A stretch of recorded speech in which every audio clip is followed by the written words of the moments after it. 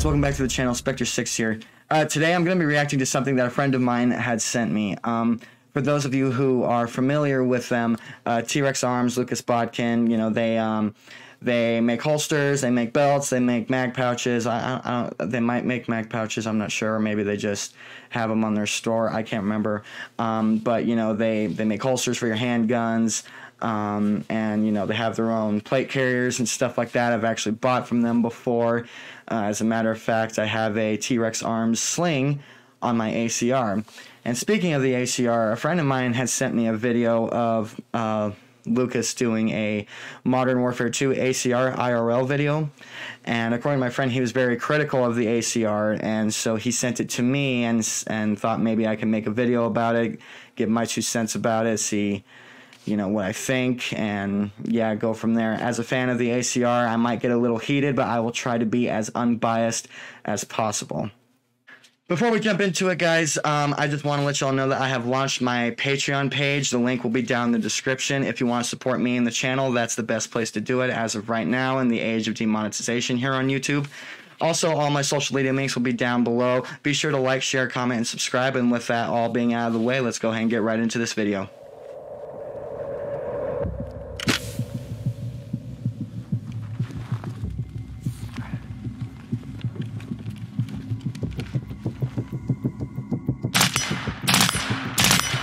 Yeah, it's a full auto ACR. Okay.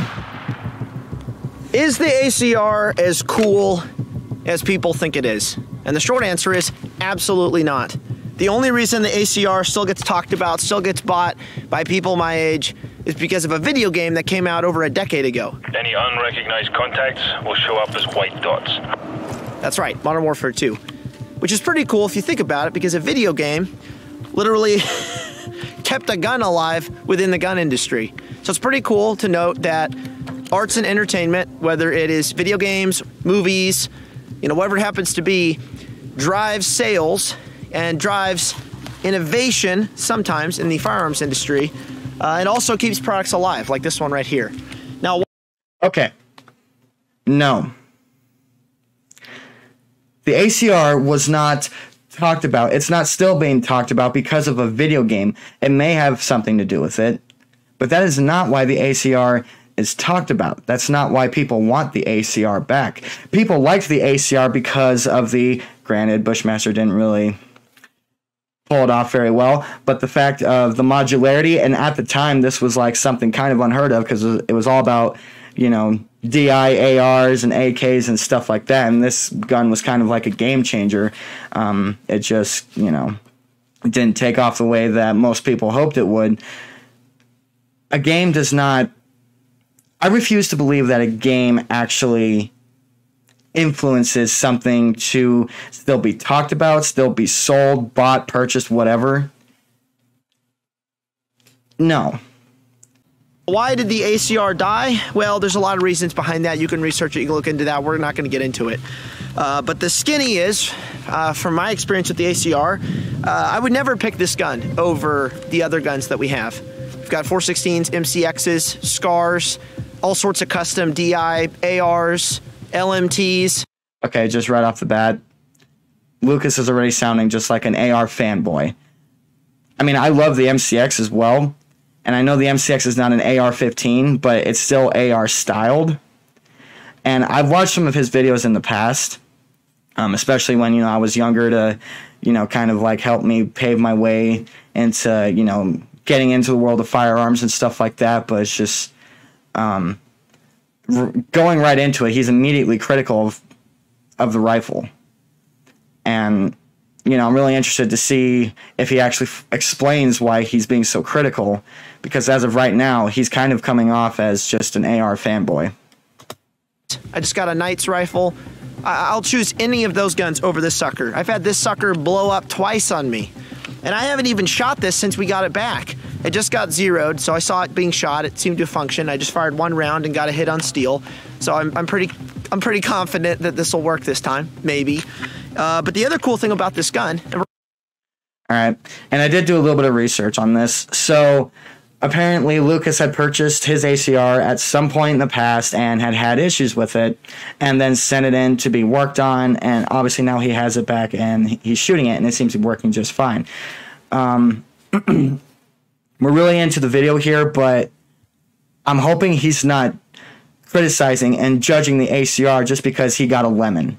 I mean, there's lemons in everything. There's lemon ARs, there's lemon AKs, and anyone who's, you know, in-depth familiar with the ACR will know that the early ACRs, like the very first ACRs, you know, had issues with firing multiple rounds with a single trigger pull, and then they were recalled, and then the rifles after that were good. I mean, my rifle has been perfectly fine.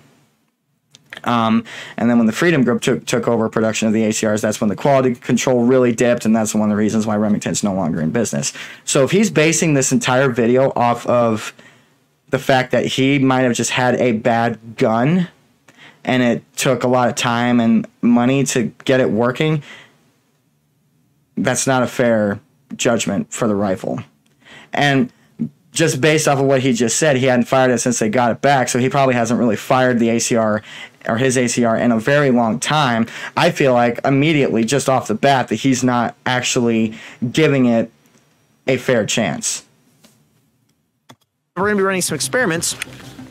Is we have a select fire ACR, as the title indicates. So we're going to be doing some drills with this in auto, both suppressed and unsuppressed. So let's go over the build real quick, because there's one key difference to this gun that may have contributed to some of the issues we had early on. This is a chopped 13.7 gun. It was originally chopped by Parker Mountain. He had to work on it twice, and it has since been worked on by Templar Precision. So it is a little bit shorter than the stock, you know, ACR configuration. I'm going to be playing with it in the unsuppressed and suppressed settings. So, you know, when I add the mini Surefire suppressor and not. Standard polymer handguard. I have another handguard, but honestly, the lockup on it's horrible and the tolerancing is trash. So standard polymer it is. The super wobbly ACR stock. In fact, the entire gun, I don't know if you could see, all three of these parts are wobbling all over the place. The tolerances are horrible.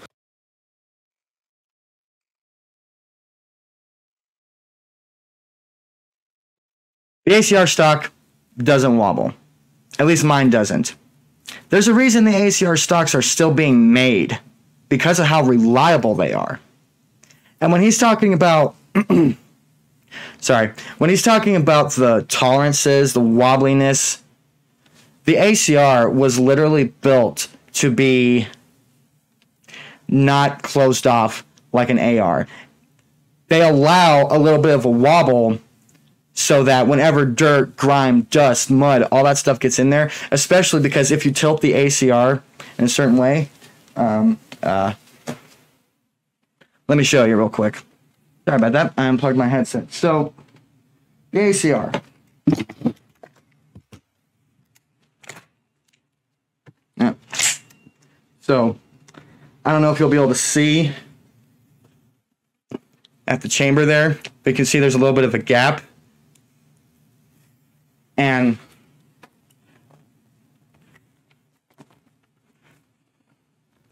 I don't know what the hell he's talking about. My ACR is not like loose or wobbly or anything like that. But even so, like with the ACR, if you were to hold it up like this, you probably won't be able to see it on the camera, but if you, like say I put it up against the screen here, I can see through, you know, the gaps between the upper and lower receivers. That's because they wanted the ACR to be able to handle harsh terrain, harsh conditions, you know, mud, sleet, snow, dirt, sand, all that stuff. That room allows it to make it easier to not choke up and get everything loose and keep the gun functioning. The wobbly stock, I don't know what the hell he's talking about. I think he's just a hater, but we'll continue. Which, hey, maybe it means this will work better in colder weather, like another video that just came out. Maybe, but normally I don't like guns this wobbly, like they feel like they're just going to fall apart. They do have an ambi bolt release, bolt lock down here. In my opinion, it's not quite as intuitive as a bad lever. I prefer a bad lever. This has a Geisley trigger in it, I think. No, it doesn't. I originally had the Geisley, but since this is the Select Fire lower, it does not have the Geisley trigger. And so yeah, so we're gonna shoot it in standard T-Rex Arms fashion.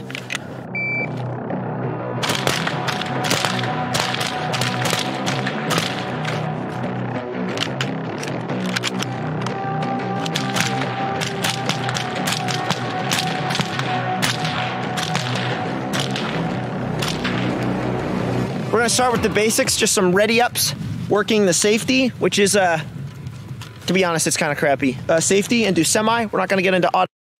Okay.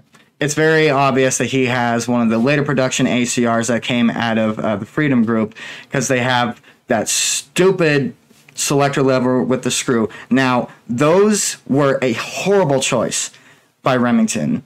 I don't know why they couldn't just simply keep with the original screwless design that was so tight on there. That thing wasn't going to fall off no matter what, because I had heard stories about the screws not being Loctited in the factory and them just falling out, and then, you know, people would lose them. So yeah, I'm kind of steering towards he just got a Freedom Group ACR that was a lemon. Auto quite yet. So we're just gonna see what happens.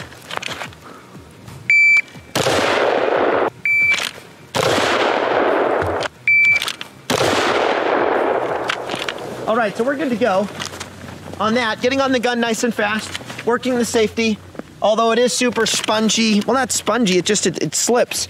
I was catching the safety kind of halfway, plus it's cold, I'm wearing gloves, but it's not a real defined click into position, which is normally what I like with the safety. So all A zones in a 141, so my split times with this stock full auto trigger, a 1.9, a 1.8, a 1.7, a 1.9. Not too bad.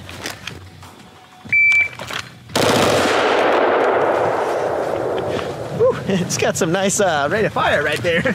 So I fired 5 rounds, perfect. Stock was not fully in my shoulder. I also have a pack on. So these were the 5 that I had with my semi-auto burst, so good marksmanship. And the auto burst is kind of up here. So the first 3, and then it starts to slide off to the right, path of least resistance, all that good stuff. But as you can see, not too bad. The time for that is, it's not gonna be accurate in recording. It looks like it's a 131, so very similar. And the split times in auto, it's also not gonna be accurate in recording, but they're probably like 0.06 or something like that. So that's fun. But let's do a little more auto, because I shoot semi-auto guns all the time, and I'm curious what I can get away with some auto action. So both targets on the sides, we're gonna do 2 bursts, around 4 rounds on each, and kind of see what happens.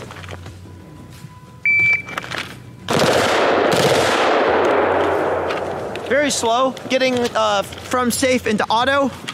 It's just slow, doing that with any gun, really. We got AAA zone here, not bad on auto, controlling that recoil. And then on this guy, not great, not aiming for the head, but that's where the recoil's going. So we've got 2 Charlies and an Alpha. Not horrible, but not great.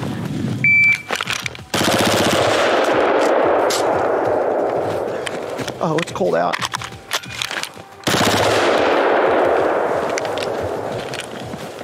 All right, so I had a little more bullets than I thought. I thought it was gonna be like a 5 reload 5 or something, but it was more like 7.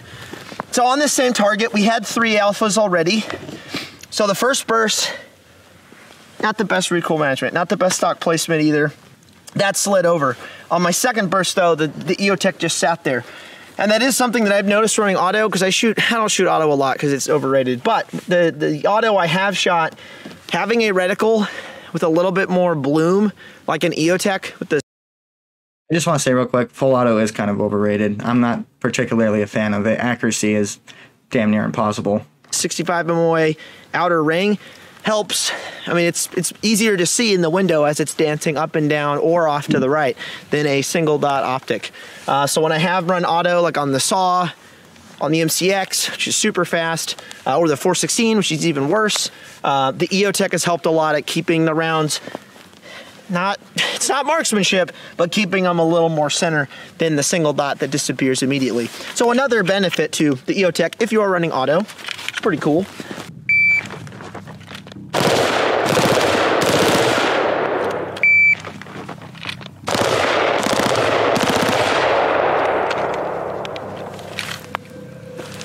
Not great.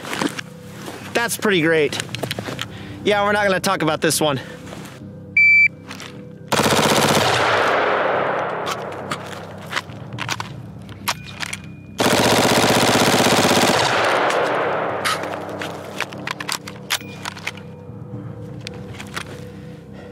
So that's at 10 yards.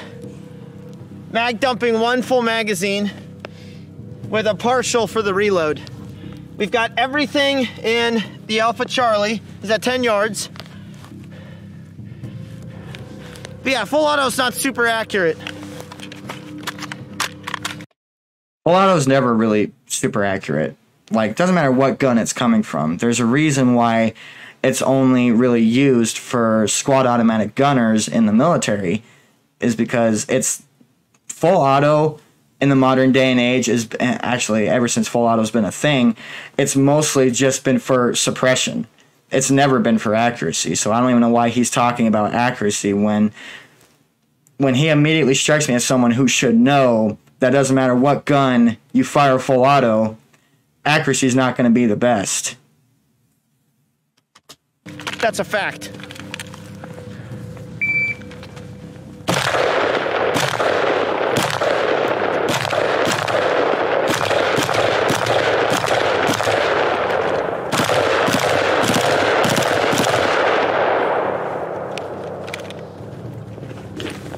So both side targets on the move on semi-auto. I had one right here, called it as I was walking. So we got Delta Charlie 2 Alpha, that was the far target. Autoed on him. So I see one in the black here. Everything else is good based on our last drill. And then this guy, semi-auto, 2 Deltas, 3 Alphas. Not horrible.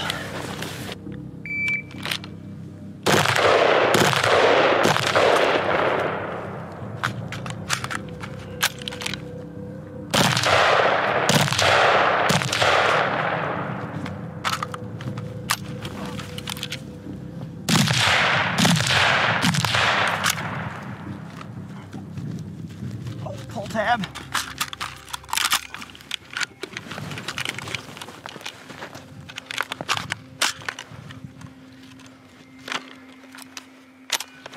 All right. So that's running auto at 50 yards. I don't know what he was doing there, but okay. Not recommended. So we've got 2 Alphas, a Charlie, a couple up there. We got, okay, a little better. Sure enough, you know, it's going up. This is what we got, 4 hits. So we're missing 1. And this is the prone, which in the prone, on a normal day, not with 4 inches of snow, you can control some recoil in the prone. But I wasn't as close to the deck as I could be. And I have a decent group. The others are gone though. So in video games, when you're absolutely lasering people on auto, not very realistic. So to get a little more range out of this gun, all I did is slap this EOTech G33 on here. Now, with the conditions that we have right now and how much glass and snow and ice and stuff is accumulating on the EOTech to begin with, we are now stacking 1, 2, 3, 4 panes of glass that can receive snow and ice and water. And when you're looking through all 4, the image down there, it's not the cleanest. It's not great. The ACOG is going to be a lot better. But what we have is a couple steel targets. One here at about 200. We have about a 300, and then we have a big one at 350. We're gonna take some shots on all of them, see if the ACR can play. We're running 55 grain Winchester ball, so nothing super accurized or fancy. This is our training ammo that we run all the time. So we're just gonna send a couple on each. I will call hit in case you guys can't hear, although due to the microphones and stuff. So 200 meters.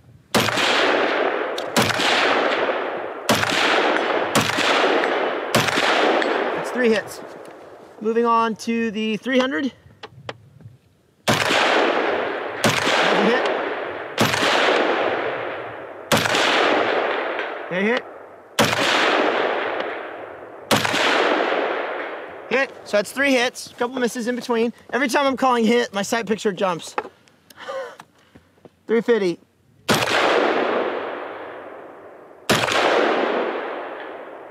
That might have been a hit. That's a hit. That's a hit. So, it can be done. That's pretty rad. But what happens, because this is with no conditions at all, although I'm not, you know, I'm not on a bench, I'm not bipoded and bagged and all that good stuff, but what happens when we mix close range on auto with some movement and then we get to the long range? Let's see what that looks like.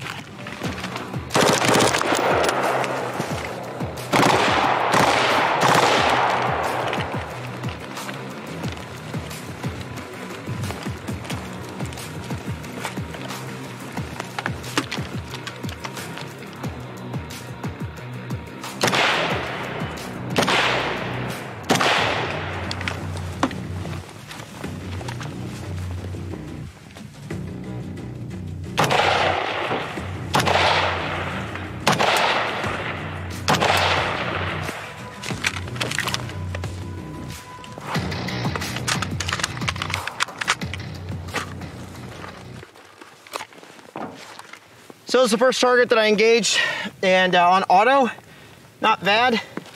Just some ice, so we're good to go. We're looking for shots of the Alpha Charlie. On auto, going this fast. A long ass video. I'm not trying to bullseye it. Now, I shot a bunch of extra rounds on this guy. They missed. So that's fun. Got one here. And then we had some that went high. Not great, a little bit further. But then the long range was good to go.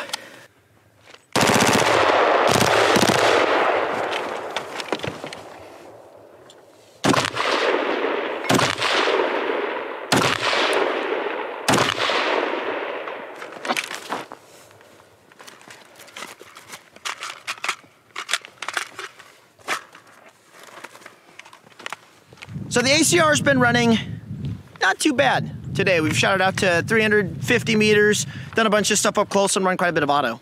But the real question now is, how's running one of these bad boys? So I have a Surefire 3-prong on here. This is the RC2 Mini, which is a favorite of mine on particularly longer barrels, such as 14.5, 16-inch guns, or even something like this at 13.7. If I'm running a shorter gun, like a 10.5, 11.5, I get the bigger can, the standard size. So all we're gonna do, I slap this puppy on there. Oh geez, it wasn't even open. I'm a noob. Ratchet it on. All right, so we're good to go. And then right now we're in the unsuppressed setting. So normally you would rotate the whole thing to put it in the suppressed setting to change the gas to handle what's gonna happen with the suppressor. But because this is a chopped barrel, I'm not sure exactly what's gonna happen. We're gonna run it on the unsuppressed setting. Suppressor is on. I just want to say real quick, with the ACR's gas system, it only has the 2 settings. It has the normal and then the suppressed. The suppressed turns the gas system off because when you're using a traditional baffled can, the gas pressure from using that can is what cycles the weapon. And the fact that he's running it on the normal setting with the suppressor, you can do that, but I wouldn't, mainly just because, I mean, I don't necessarily baby my guns, especially my ACR, but because, you know, they're no longer made, I try to keep it running for as long as possible, and I do have spare parts, but I'm kind of a stickler to following what it says in the manual regarding suppressors on any gun. And on the ACR in the manual, it says to make sure that you're using the proper setting. So the casings are ejecting all the way forward. I'm gonna rotate this into the suppressed setting now. 180 degrees, S facing up. Make sure that's good to go.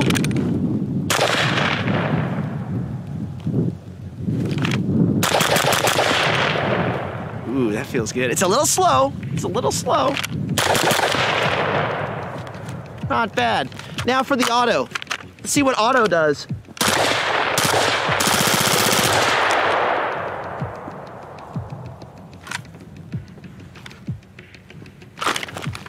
Now that's kind of sick. It's doing exactly what it's supposed to do. Okay. That's pretty rad. See, now that he's been playing with it a little bit, he's a little bit more open to the damn thing. Not gonna lie, that's pretty cool. That's not. So that's a few bursts into the head, just to see what's going on. But as you can see, in this suppress setting, I also put a grip on here so I can pull the gun a little tighter into my body, giving me that right angle. It's a little easier to keep the gun on target. On the suppress setting with this Surefire Mini, this thing's kind of hot. Not gonna lie, it's kind of cool. See, once you play with something a certain amount of time and you actually give it a chance, you know, that's when you start getting your actual opinion of the damn thing. And now, with his smiling, he's like a giddy child with a brand new toy.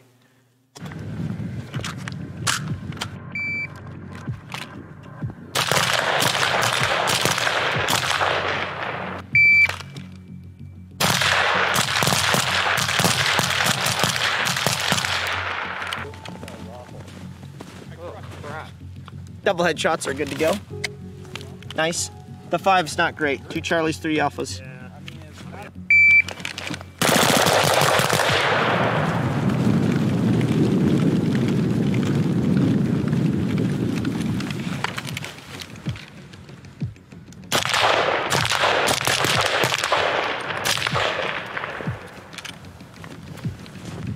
Look right here.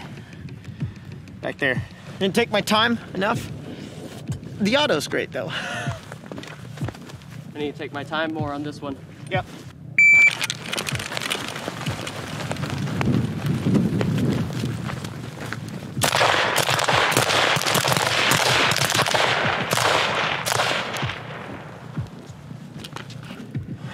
Three Alphas, 2 Charlies. 3 of 5 were good. Those footsteps.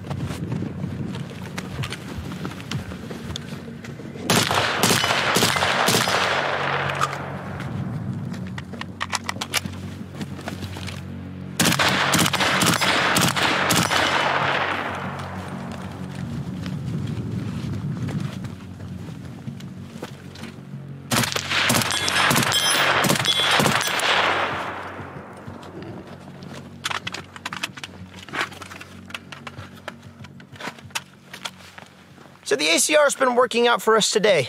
That's pretty cool. And we have a professional who specialized in the ACR work on the gun. He got it to work, even with as strange as it is being a chopped down barrel and not like a standard 14.5 or 16-inch gun. But is the ACR still a gun that we're gonna go buy more of to field in our armory and come out and shoot tens of thousands of rounds with? Probably not. I know they're trying to bring it back, and hey, kudos to them for trying to bring it back. If they can improve on the design, but the issue is gonna be combating, you know, how people already see the ACR and trying to change people's minds. Because for years, people have known that, you know, this gun wasn't as cool as they said it was gonna be, and not as reliable as they said it was gonna be. And so, I just want to say real quick that the reliability for the ACR was not an issue until the Freedom Group took over. The ACR is a cool rifle. It's reliable, at least the earlier ones were. Remington, like I said before, really screwed up when it came to the quality control. The ACR is better than a lot of people, including Lucas, is giving credit for. It's not for everybody. I understand that. And Bushmaster really did screw up in terms of like the marketing. Because when Magpul originally designed the Masada, you know, it was going to be like a $1,300 gun or something like that, have all that modularity, have AK lowers and stuff like that. And then when they handed it off to Bushmaster, none of that stuff really happened. The caliber conversions did, and the barrel lengths did, but like really, really, really late. I think those didn't come about until like almost 4 years before Remington closed down shop. So Bushmaster did screw a lot of the things with the ACR up, but the gun itself, the concept and the platform is amazing. It was ahead of its time for the time back in 2008. It's a lot of re-education that's going to have to happen for this gun to be able to launch again with some success, or at least some trust from people.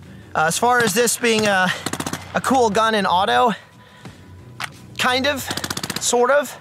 Now, should this rifle be available in select fire with automatic fire capability right out of the box available to all of us?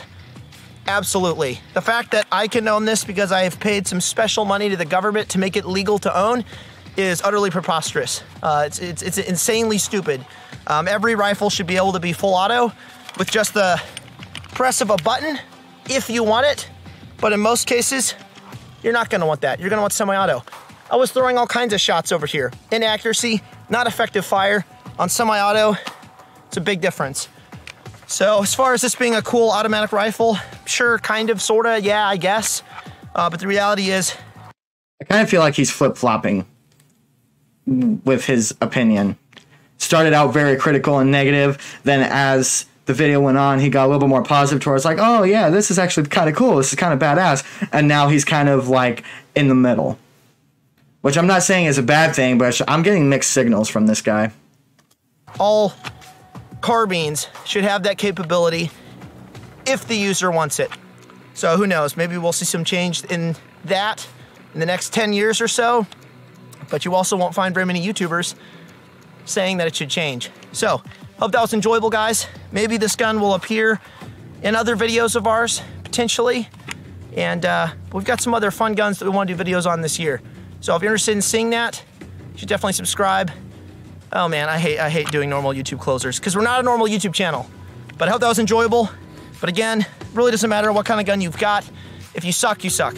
So, I don't know a whole lot about Lucas, but it's kind of clear to me that he is an AR fanboy. I'm not saying that's a bad thing. You know, ARs are good. They're tried and true. They're proven. You know, they've been around since, you know, the 60s with the M16. And, you know, it's a proven platform. I understand that. But, I mean, the first, like, 5 to 10 minutes of the video, he's, like, super critical over something that he clearly hasn't shot very often. He clearly hasn't taken the time to actually train, to actually get a more educated decision on whether or not the ACR is good. I've been using the ACR since I was 18. It was the first gun I ever bought, and if I'm being totally honest, it's actually the only rifle that I have that I am actually a really good shot with. That's embarrassing, but that's kind of by choice because I just love the ACR that much. It will always be my go-to, and it has never failed me. However, the one thing I will admit, it did recently fail me, but it wasn't the gun. It was the ammo. I was using Winchester 55 grain 223. Like, I don't know if he was using 223. I don't remember if he said 223 or 5.56 Winchester. Yeah, I was using Winchester 223, and the rounds wouldn't cycle. And it wasn't just my ACR that was having issues with this. My MCX was as well. And that gun is freaking amazing. I never had issues. And generally, I don't use Winchester. Not really on purpose. It's just, I don't know. I always used Federal brand and American Eagle for the most part. And, yeah, I was at the range one day. And brought my ACR, brought my MCX. And, yeah, the rounds just wouldn't cycle. And, in both guns. And then I bought 90 rounds from a friend of mine that ran through my ACR perfectly fine. And so I did a little research concerning Winchester 223, and I have found that apparently problems are quite common with Winchester ammunition, so I am hence staying away from it for the foreseeable future unless they get better. But yeah, that was weird. So all in all, he was overly critical in the beginning, seemed to warm up to it, and then was kind of somewhere in the middle, which is fine. You know, he can have his own opinion. I don't agree with a lot of the things that he said because I feel like a lot of it was, you know, prejudged before he actually got any real range time with the damn thing. But hey, that's just that's my 2 cents.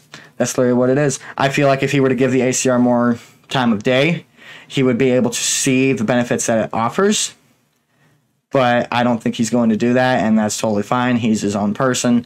But all in all, I think he was being very, very unfair with his criticism towards the ACR. But that's just my opinion. I hope you guys like this video. If you guys want me to do more reactions to reviews of weapons, gear, and stuff like that, let me know. I'll be more than happy to do it for you. A friend of mine also sent me, Garantham made a video on the ACR that I hadn't seen, and I'm going to be reacting to that too. I'm going to be recording it after this, and then I'm going to put it up on my Patreon. So if you want to check that out, please check me out on Patreon. I have 3 different tiers. You can choose whichever one, but they all offer early access to everything that I put up on YouTube. Thank you so much, guys. This is Spectre6 signing off. I'll see you next time.